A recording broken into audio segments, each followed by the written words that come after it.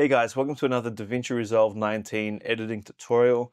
In this video, I'm going to be showing you one of the new features inside of DaVinci Resolve 19, and that is ultra noise reduction. So in the past, I've created a video on how to do noise reduction, but in the new DaVinci Resolve 19, they've actually updated with a new feature that is designed to make the noise reduction better and quicker and easier. So let's just open up DaVinci Resolve and let's just have a look. So I've just opened up some footage on my timeline, and I've just got this really long take of a dance performance, end of year dance performance. It's just a long take. This was on my Blackmagic Pocket 4K. As you can tell, usually with the Pocket 4K, there's quite a lot of noise. Now, I haven't done any color grading or correction to this, just so you can see the noise just a little bit better on your end, just so you can see how it works.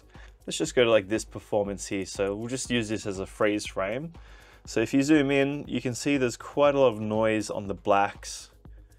If you are new to DaVinci Resolve and you've just come across this video, essentially to access the noise reduction is you got to go over to motion effects. So you just go to this tab here, you got to make sure you're in the color tab. So you just open up motion effects. You can see temporal noise reduction, spatial noise reduction, temporal threshold, and spatial threshold. So normally when I do noise reduction, I'll just go down to like number 3, just keep it somewhere in the middle. And then what I do is I just zoom in, and then I just eyeball the luma threshold and then the spatial threshold.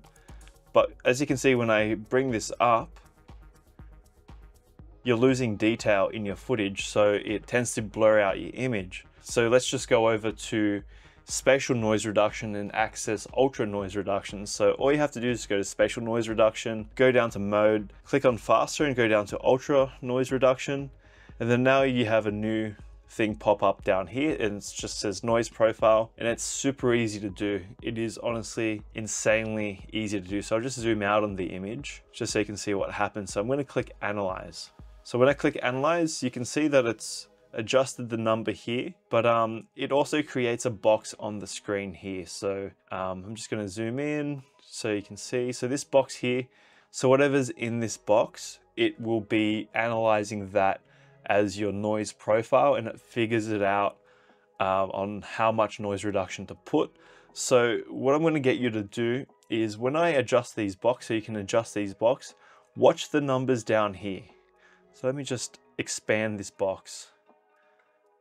So as I'm making it bigger, you can see that it jumps up. So the larger the area you have, the more it detects the noise, digital noise profile, and then the noise profile counters that. So it cleans up your image, and it also helps keep the clarity. So as you can see, when I zoom in here, it's cleaned up a lot of the noise. Like, it looks very clean. So now I can add my color correction to it, and you're gonna have a very clean image here. So let's just see. So let me just toggle off the noise reduction and then toggle it back on so you can see the difference. So as you can see here, it's done a very good job at reducing the noise, and it's also kept the sharpness of the image so it doesn't degrade your image. So that's the reason why I'm actually excited about this new ultra noise reduction, is because now I don't have to stress out about finding a balance between getting rid of the noise and the sharpness of the image. It will keep the sharpness of the image and reduce the noise. So it does a very, very, very good job at doing that. So let me just show you again. Let's just put it back on. As you can see, when I toggle this one off, on and off, if you look at this person here, let me just zoom in. It's already blurred because I'm 700% zoomed in. Turn it on and off. So as you can see, as I am using the older method of noise reduction, you lose the sharpness in the image.